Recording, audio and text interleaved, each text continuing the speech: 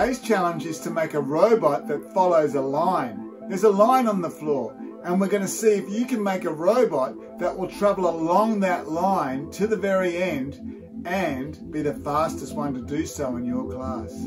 Can you build a robot that travels along that line the quickest? Let's see if you can. Here are some rules and tips.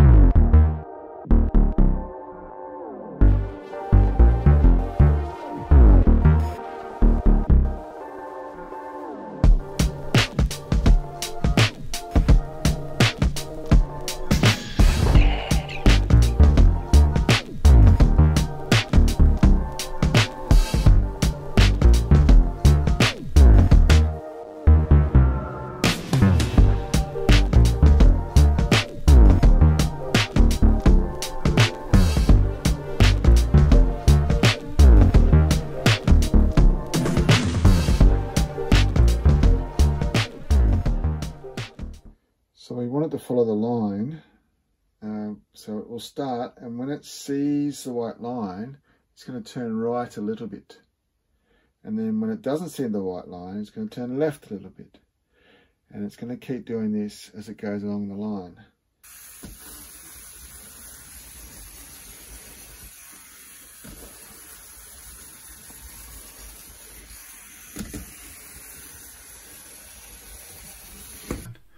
The first thing you always need to do whenever you're moving a vehicle is to set the movement motors. So we need to tell the hub which ports the motors are plugged into that turn the wheels.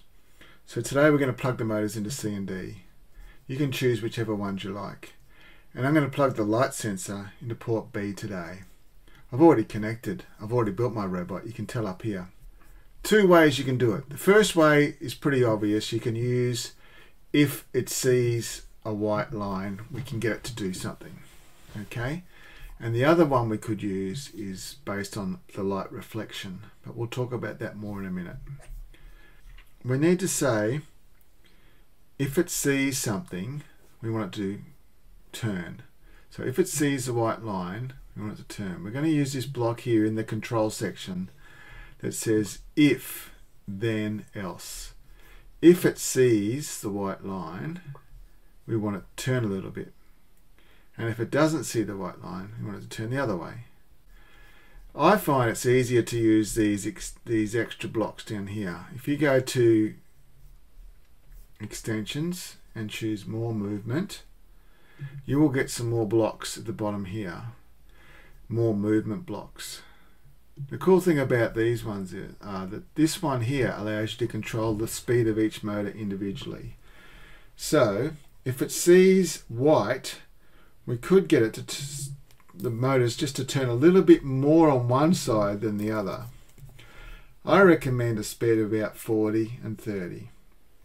So one wheel will spin at a speed of 40 and the other one will spin at a speed of 30, which means it'll start turning a little bit away from the line. Now in this if then else statement, if it sees white, it's going to do this. But as it's doing that, it's going to turn off the line so it won't see white anymore.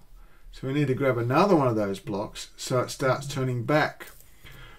This block always needs to be the opposite of the previous block. So if it turns one way when it sees white, and then when it doesn't see white, it's going to start turning the other way.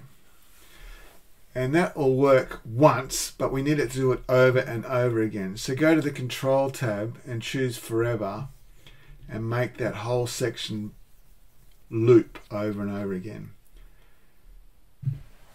So usually this will work. If you've got white tape on the ground, this will work. But sometimes it might be worth using reflected light. Instead of the color white, go to your Sensors tab and choose the one that says B is reflection. If you look at my robot, when I put it on the white line, you'll see that now up here it still says white, but if I change this to reflect, it shows you how much light it's seeing. It all depends on how high the sensor is off the ground, how you built your robot, and the brightness of the tape and that sort of thing. But for my particular robot, when it's on the white, it's getting a reading of about 89–90%. And when it's not on the white, it's getting a reading of about 62%. So in my code, I could safely say if it's more than 70, you have to make sure this is a greater than sign. If it's more than 70, then it should follow the white line. Let's see if that works. Yep. No worries, mate. Let's try it again. Yep. So this number here just has to be kind of in the middle of what you see when it's not on the white line and when it is on the white line. So mine on the white line is 90, not on the white line is around 60. So I see it about 70. You could say 75, you could even say 80. But the number should be about in the middle, because when it's greater than that number in the middle, then it should move one way, and when it's not greater than that number, it'll go the other way. So see, I could try 80 and it will still work.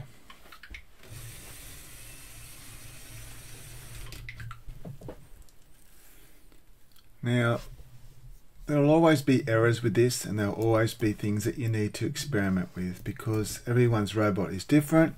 It depends a lot about how far apart your wheels are, whether or not there are any turns in the line and that sort of thing. But you might want to experiment with different speeds. You might want to go really slow. You might say 15 and 20, and then 20 and 15. Whatever you do to one block, you do to the other one, but you just make it the opposite. Okay, this one always has to be the opposite to this one, doesn't it? And you might find that it works well fast. You might want to try something faster. Depends if you're going around corners or not. If you're going around corners, often it's better to go a bit slower. Whatever you do, don't give up. Keep pursuing. Something like this works, but it depends how you build your robot. It depends how you've wired it. It depends if it goes forwards or backwards, which end your sensors on, that sort of thing. So just experiment with the numbers and try and think to yourself, why isn't this working? Or how can I make it work better? It is time now to pause the video so the students can see the rules and the code. When I made my lines, I just used masking tape on the ground. You can make one big line and it can have a few kinks in it and turns. Sometimes if the angles are bigger than 90 degrees, the car might struggle a bit. You can even close it so it's like a closed shape, and the vehicle could do laps around it. You could even have obstacles along the path for children to look over if you like, or even checkpoints for them to reach. But that's it, you just need masking tape. At the bottom of the description there's also an opportunity for you to click on some links and work out how you want to score. If you want to score, there's also some student reflection evaluation sheets, and there's also a little Google sheet there where you can enter student scores. You can actually evaluate them during the activity if you really want to. You don't have to do any of those things, but there's some handy links in the description. Make sure you check them out and check out my other videos. This is one of my more popular videos. It's a classic.